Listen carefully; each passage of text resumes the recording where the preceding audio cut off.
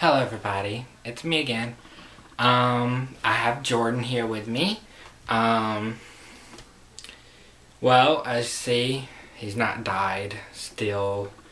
I'm not completely 100% sure on how I need to properly dye him or sand him to do the dyeing process, but if I could either get someone else to do it for me, or he just stays the way he is. But I have some new things for him. I had a wig and tail commissioned for him, and his wig has little wolf ears and has 3 shades of green coming down to go with his green eyes. That, and plus the person who this doll is modeled after is my little brother. And you're like, but this doll is taller than Lee, and that's kind of the point. My little brother is taller than me, so therefore this doll is taller than Lee. His fingers are going all crazy. But yeah, here we go. I had the wig commissioned by a Brittany Petron, P-I-E-T-R-O-N. Sorry if I mispronounced that. But I will also put a link to her Flickr down below, which she has. I think she has a picture of this and other wigs and other certain things that she makes, which she's really good. I am really pleased with this. I mean, this is actually really good quality and everything. It's nice and sturdy. Let you get a better look.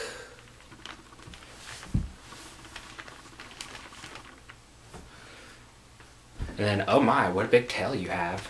Haha. But yeah, it hooks on to his belt, which he has, and then you just cover the back up with a shirt. And it looks fairly good from all angles.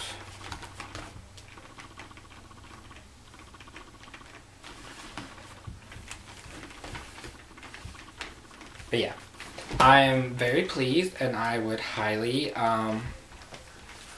recommend her. She was good to work with, and she asked a lot of questions, which was good, and I commissioned this wig from her, so she asked for measurements, so this wig fits his head just about perfectly.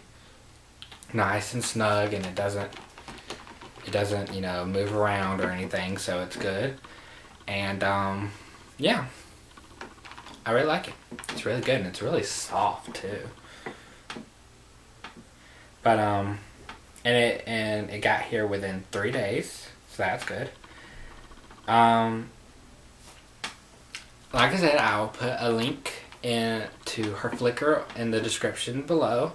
You can, if you're on Facebook and you're part of the BJD adoptions page, or maybe BJD lovers, or so on, some of the BJD or BJD addicts, some of the BJD pages on Facebook, you can probably find her.